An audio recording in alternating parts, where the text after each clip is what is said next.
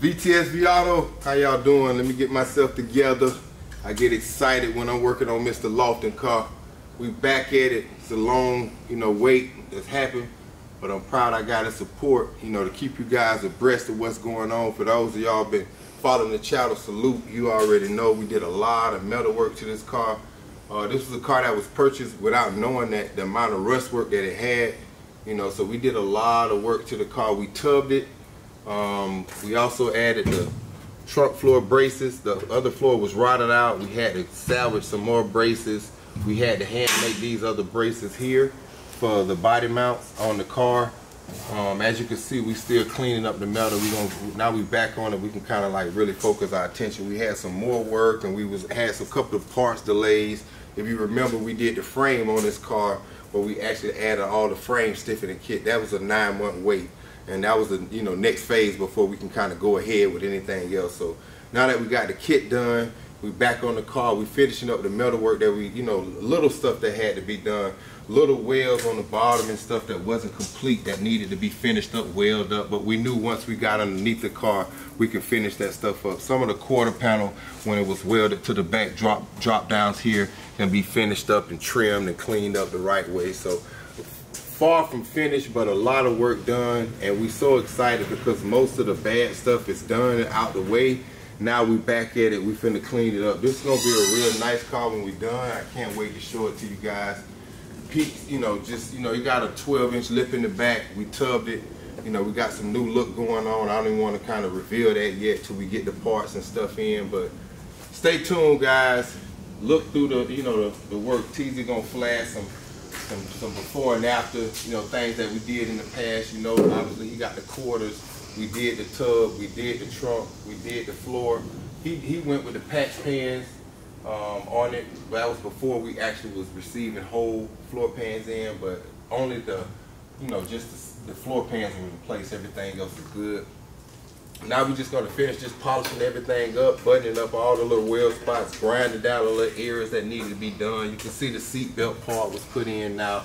Everything is flush on the back side. Your seat belt goes in just like the factory. But we got a lot of cleanup, grinding, and welds to do on the back. So stay tuned. We back at it. VTSV Auto, Lofton, much love, big boy, and Clearmont. So we got you, baby. Stay tuned. Let's go. Hey, V. Mr. Lofton. Man. How you doing? Did I catch you at a bad time? No.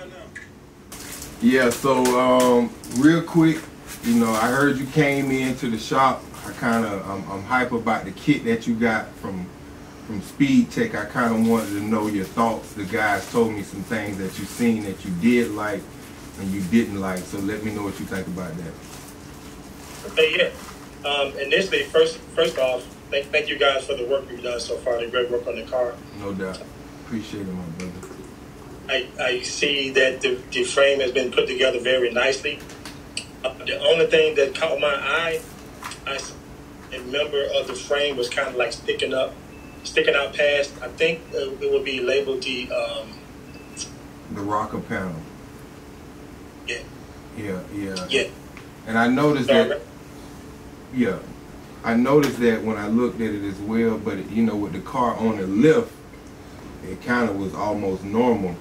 But it's good that you did come in and you have that that good eye as well, like us, and you notice that. So there's a couple ways we can fix it. You want it to disappear. You want it to where the bottom of the car it's I remember you brought it up before. You said you didn't like to see exhaust that was hanging. How do you feel about that? Yeah, actually, yes. I want to kind of be like seamless.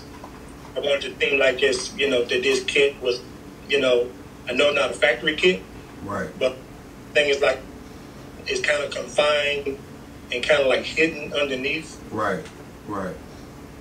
Profound. That's what I like.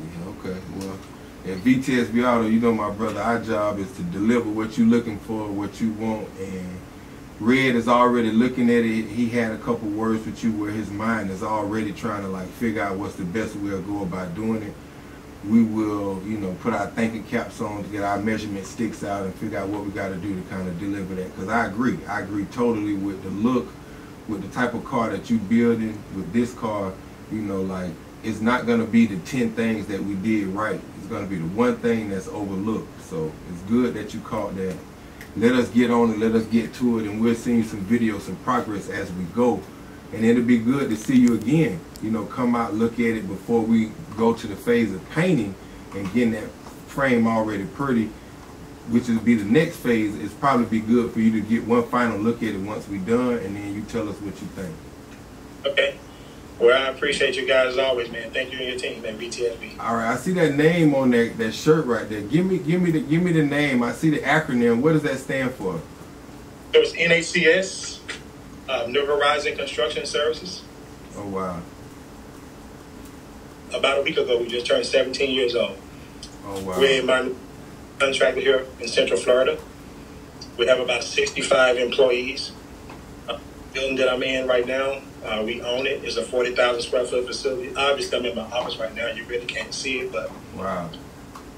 My neighbors are Amazon. My neighbors are Niagara Water Bottling Company.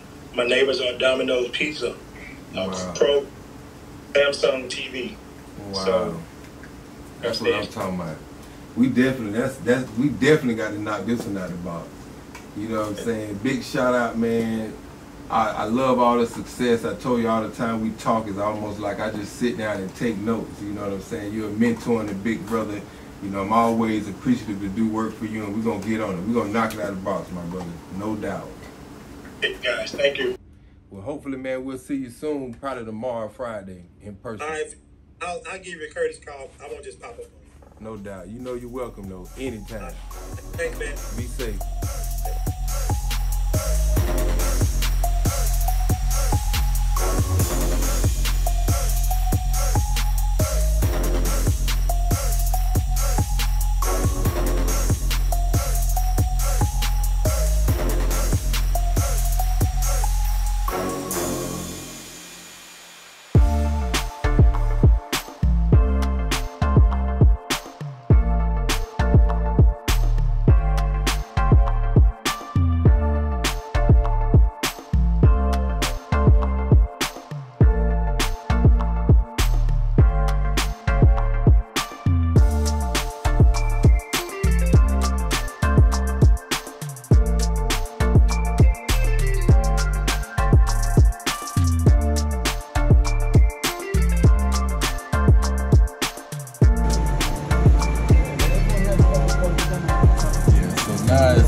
Flush with the chassis, and we got the seat belt. You can see through the hole. That's the seat belt. That's the seat belt latch.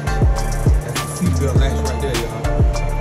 That's the factory seat belt bolt that it screws into. We got to put back in the location, and now we got to build the bracket and reinforce everything. Man, how about them cookies?